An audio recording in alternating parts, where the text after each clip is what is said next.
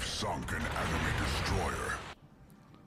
Hey team, it's Ripper here. We guys are doing fantastic today. Video on the deep dive for RPF and radio collision. Is it worth it for the amount of points that it costs?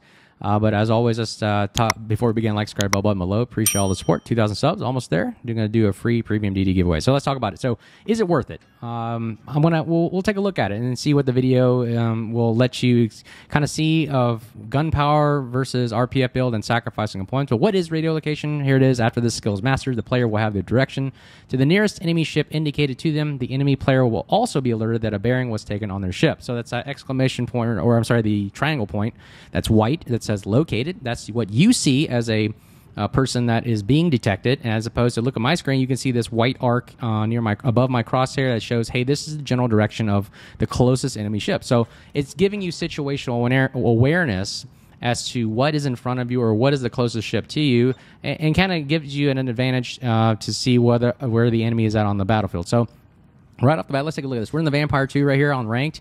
You see it changes right there, so you can see the arc changes slightly to the right, so it's always updating every few seconds, and then it repings again, and it lets you know. So right now we got a Gdansk right in front of us, so we're going to switch to AP in the Vampire here, get as much of that AP damage as we can. The kind of British-style, daring-style destroyers have one of the best AP for DDs, and their ricochet angles are really great as well, so I always recommend doing that. But right now, okay, we can't see them, right? So we have no radar that is being utilized in our area. We're getting radar, by the way, so we're spotted. So the only thing I can do at this point as a DD player is just rush them and get behind either cover or kind of just go nose in and just wait for him to appear. So my hydro goes up. I now spot him. He's less than 5 kilometers. At least I know a general direction where he was at, so I can point my ship into him, and there he goes. Buddies to help me take him out. So that's kind of the example, and this is just, I'm speeding up the video because it's just more just DACA fun, but that's not the point of the video today. The video is, and you can see the kind of DACA or DPM that we're dishing out with not having that gunpowder or DPM reload, as opposed to having that as a commander build, but we're using RPF instead. Now, RPF does cost a lot of points in your commander skills. It costs 4 commander skill points, so that's why you got to balance. Is this worth it to you? And I kind of want to show you, you've already seen my videos and other video of good players that show how much firepower they can dish out in a particular DD, and I'm showing what this looks like. This is a Vampire. I don't believe I put the build will be at the end of the video clips, but I don't believe I had this full DPM gun build. It's really just the base gun reloads and adrenaline rush kicking in. That's really it, and just the basic caked bacon of DPM that I can do, but it's still doing decent amount of damage. You're getting enough firepower out there. But like I said, is it worth it to have this situational awareness on the battlefield? And I would say it depends. And ultimately, at the end of the day, it just does depends. As I teach tactics and techniques and procedures and, my line of work, I never give a direct answer as like which one's better. It's like, no, let's say it depends, because it depends on how you play and what kind of situation that you're in. Some people may want to advocate for having situational awareness of where these enemy players, especially destroyers, are. I think this is more for destroyer players and trying to find out where these guys are at. As you can see right there, the shift of the arcs. I wanted to show those clips because you can see as they're moving around the map, the arc does shift left and right, so you actually get to see who's the closest to you, and that may be a game changer to figure out where is this person at. As always, we drive towards the arc there, and I knew the Shima was right in front of me in smoke, and then obviously I popped the hydro of 5 kilometers. He has nobody to spot for him, and now it's just pretty much open season on Shima day with the Vampire 2. And I've noticed, I don't know, this is another side topic, I don't know, but I think Flamma did a video about how the gun arcs and the gun, the turret that's stacked above you is not aligned with the crosshairs of the gun turret below you. I think it was, checked out that video about Flamma, but I mean, I feel like I just can't hit anything anymore these days with these updates and whatever. I don't know, maybe I'm just bad, or I'm getting old or whatever. I'm just not able to hit destroyers like I used to, and I don't know if that's just through the updates or the coding, whatever. You guys let me know. You guys are smarter than I am on these UI and mechanic stuff. Anyways, win the game right there, Vampire 2. Here's kind of the build of what it looks like. Basic gun build on the main modules right there, but on the commander skills, obviously I didn't take Fearless Brawler. I do have the AFT in there to give a little bit of 5% reduction of damage, and of course you see RPF at the bottom there, 4 points.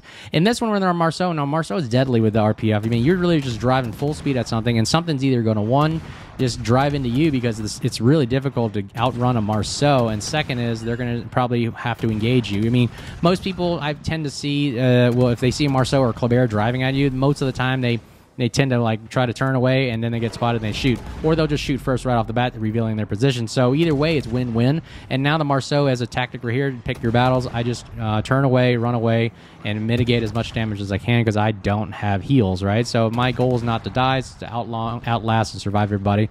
Their Summers goes down, and that's great. He was spotted by radar, and now we're just basically just Daka gunboating right now. And you can see this is not a full gunboat build marceau, having the best DPM in the game for a destroyer player. Marceau still performs, I would say, effectively. Not as fast as a gun reload that I would like, but again, look at the gun reload. You're still getting about less than 3-second gun reload, which is still okay to me. I mean, just you take a look at it. Look at the video, and if this is your style of gameplay and you like this reload right here, this reload rate, then great.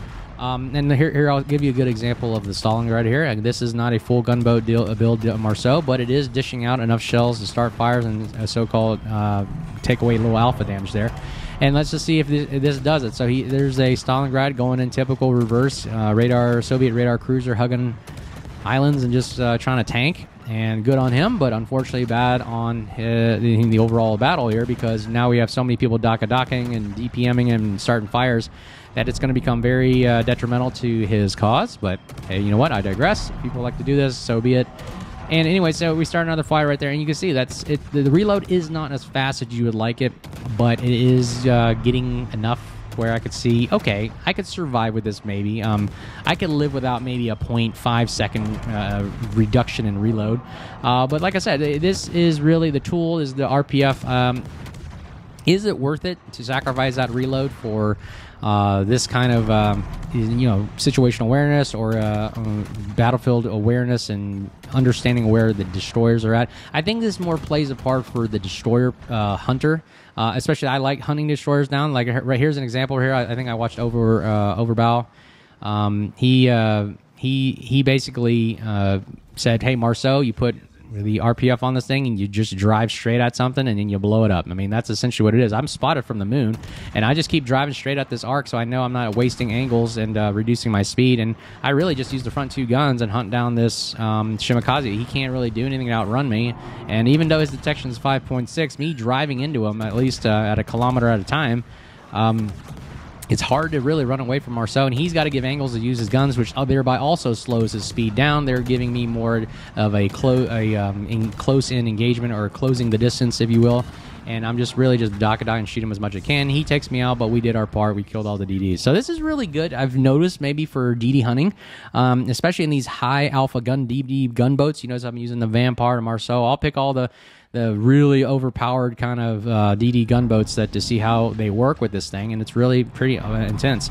Here we are in the Druid, one of my favorite destroyers here, and we're seeing if the actual RPF actually does give us some kind of an advantage, or better, I guess you could say, a knowledge of the battle space.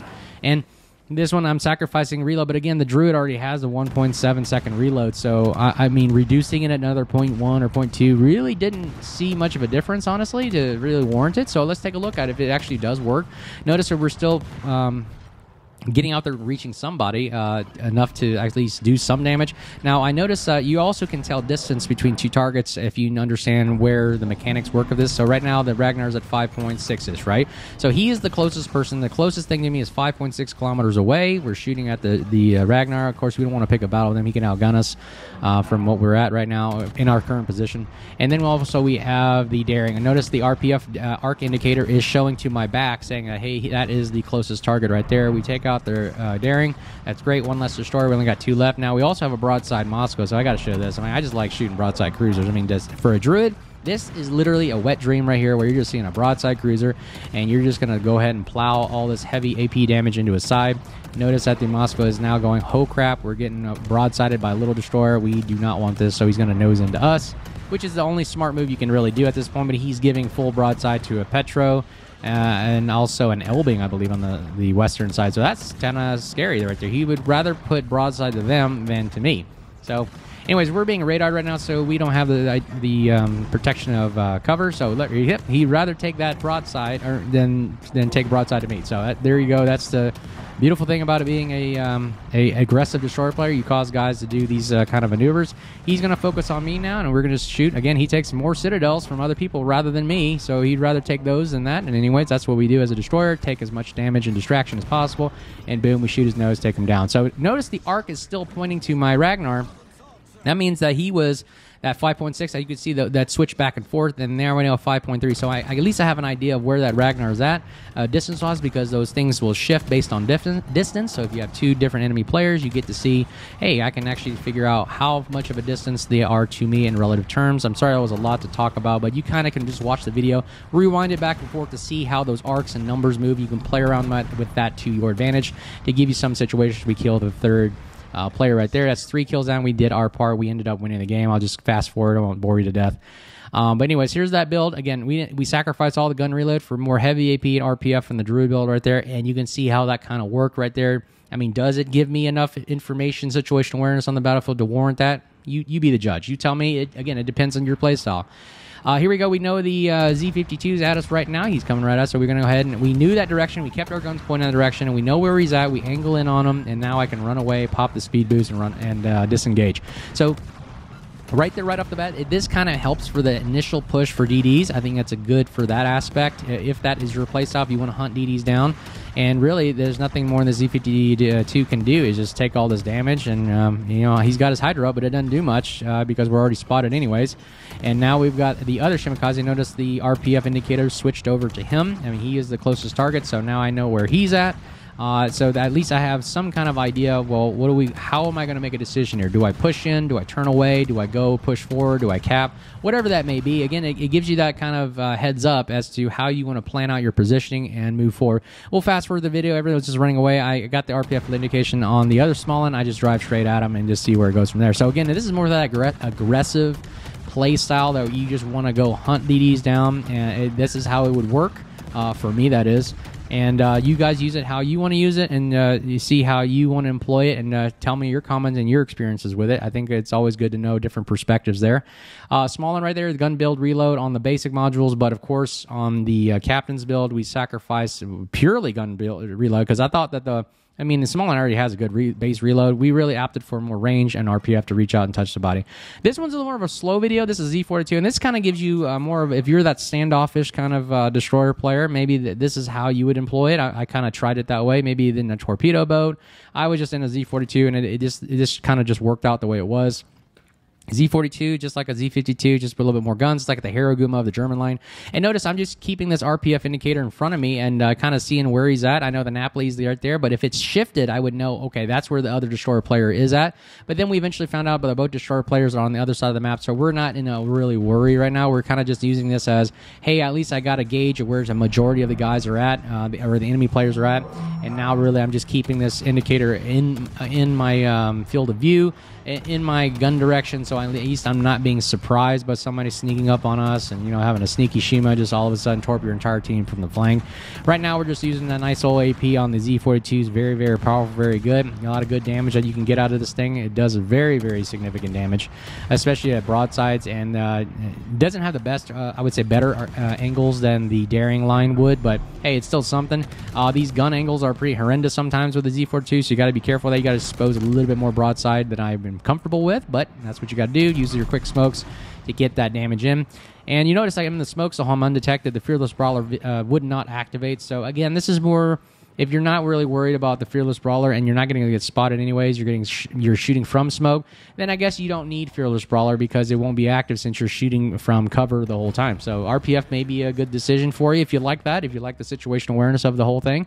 That's great. But as you can see, really, this is just more of the standoff defensive role. Hey, keep that enemy in my kind of current perspective where I know where they're at all times. So I'm not going to get surprised by somebody, because so many times I've been surprised by guys that I just didn't know were there. And right here we got the Napoli driving at us, and these guns are not facing us, so we're going to go ahead and see if we can pump in as much damage as we can. Notice the angles here are not the greatest for this, so I might have to switch to HE here in a minute here. I think I was trying to see if I could plow them into the superstructure, but they are doing somewhat damage. Now, he's shown a little bit more broadside here. Now, we're going to pop the smoke because we do not want to take any more unnecessary as we can. He fires a good salvo at us. We take a little bit of damage there. Yeah, and notice this AP damage is pretty deadly. It can put a lot of hurt on a broadside cruiser, so be careful there. We launch our torpedoes spread right there as well, and he's also within our hydro range, so if he does pop smoke, we will pop our hydro and reveal him. So again, this is just a really good idea, especially if you are in smoke and you can't see the enemy. Maybe this indicator will give you an idea of, hey, you're in smoke, there's something in this direction, maybe you should be careful, maybe not sit there and get torped, or maybe even radared or hydroed. So again, that is another aspect that you can use it for.